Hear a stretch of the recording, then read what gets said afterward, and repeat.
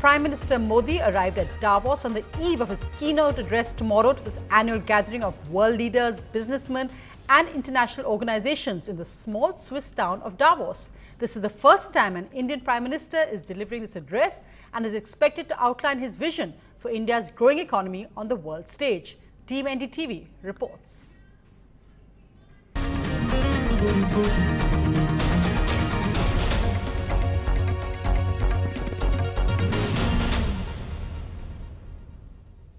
As the PM landed to Hardsell at Davos, a sunny picture of the Indian economy, the immediate talk was of the weather. This is the worst snowfall here since 1999. It is kind of cold out here, -4 degrees, the highest avalanche danger since 1999, which is why people were asked not to move out of their homes after 8 p.m. last night. But you can expect that the heat will be brought by the Prime Minister of India.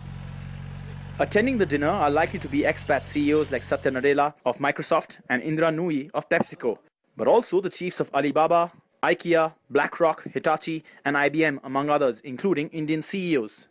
His speech to the world must outshine the speech. Comparisons are odious, but outshine the President Xi's speech, who's a great guy, very great. Okay, we have to do better. Area of unknowns and disruptions and fracture that is taking place. India comes out, in my opinion, as a pretty shining example of a large democracy.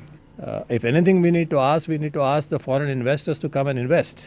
So you need investments. All right, okay. So you will also be pushing for that? Yes. As India pushes its India Means Business campaign, the main discussions will be ahead of and over a sit-down dinner for over 120 guests. The manner in which he has put on fast track a series of economic reforms, some of them absolutely revolutionary, I think has generated a tremendous amount of hope in the entire community of world nations. Ahead of the meeting, India is trotting out data that underlines it as the fastest growing large economies. India's top diplomat at the UN tweeted, "A modern high for India's economy."